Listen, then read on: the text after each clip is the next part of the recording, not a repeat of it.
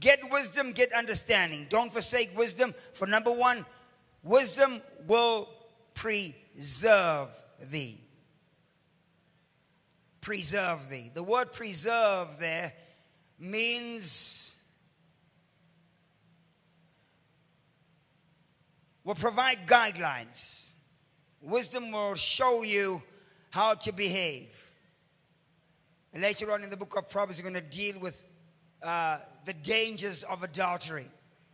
Wisdom will tell you to stay away from adulterous relationship, because it tells you that adultery will destroy your soul. It will put a mark on your life that will never ever leave you, not ever. It remains there forever. And wisdom will preserve you. Wisdom will give you an opportunity, an option to stay away from those kinds of heinous activities and behaviors. I met a fascinating lady a couple of weeks ago. She's from the UK, South African born, and has an initiative to reach women that are commercial sex workers and trying to offer a better life for them. But some of the stats she gave me in a brief conversation a couple of weeks ago, I wasn't aware of. Kind of shook me to the core, and said that commercial sex workers are now as young as 10 years old. 10 and 12 years old. And their mothers are putting them in that trade. Why would a mother do that? Why would a father pump his kids? So there's an absolute need for wisdom. I need you to put your hand on somebody's shoulder and say, Father, give my neighbor wisdom.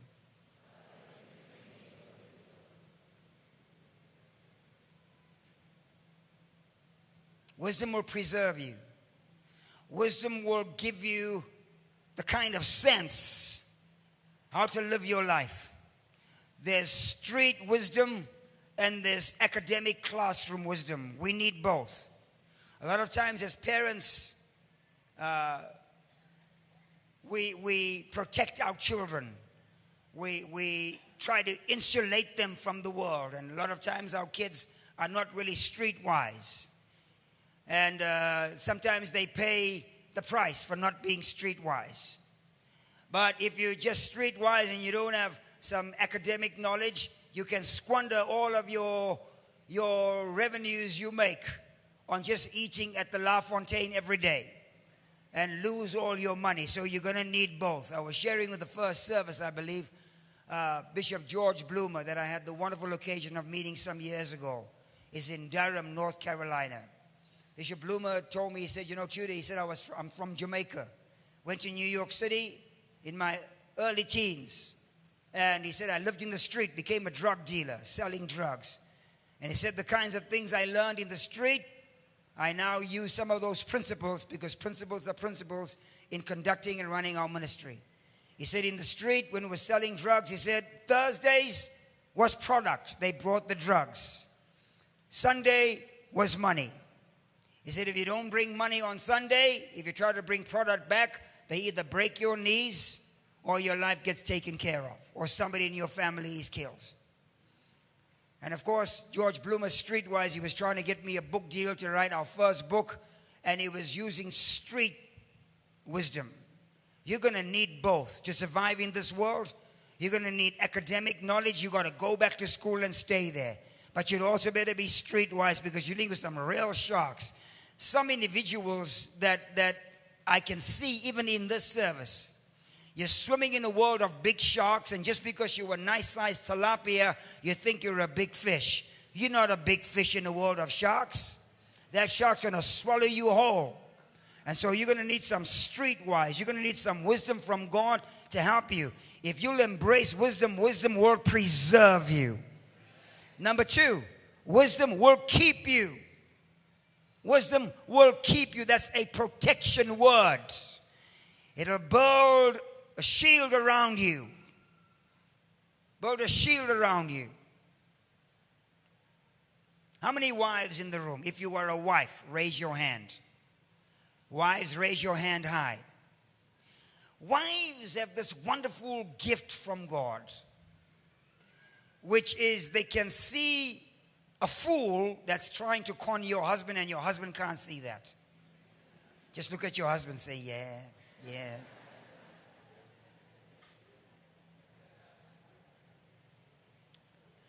It's somehow when this guy, man, somebody walks into your house with your husband, it's like the wife, all of the hair on your head is like antennas. It's like pockets hail. The husband can't see it. Is that a husband changing seats already?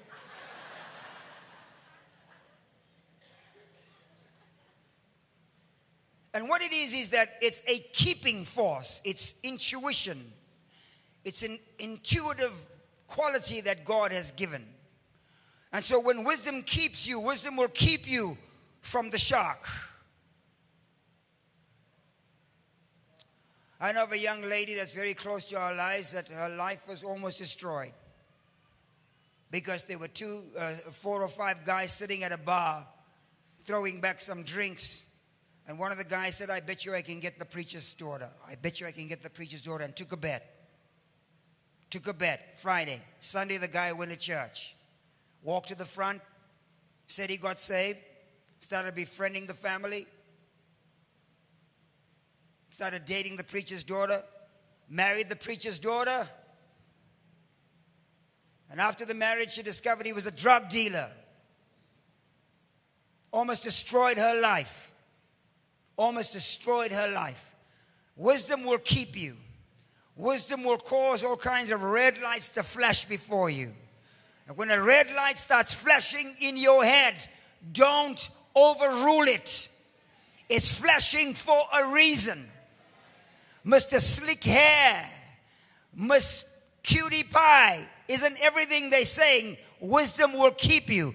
The red light, the red flag is there for a reason. It's there for a reason. I don't have time to spend with many people, but when we put people to lead, sometimes when people are leading on a Wednesday or on a Sunday, and I'm standing there and a red flag is waving in my head as the pastor of the church, wisdom is telling me something. I do not override that flag. Say, wisdom will keep me. Tell somebody, say, the red flag in your head is for a reason. The red flag in your head is for a reason. Number 3, wisdom will promote you. If you exalt wisdom, wisdom will promote you. The Bible says in Proverbs, the man that seeks promotion will fall. But a man that seeks wisdom, wisdom will promote you. If you will seek wisdom, you will be promoted. In any category. In any category.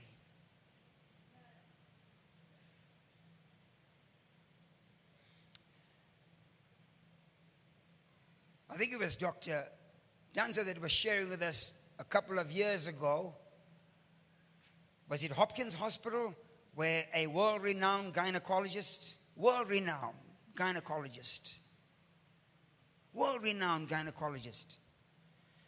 was taking video of his female clients with a hidden camera and selling those videos to make money, and violated hundreds of women.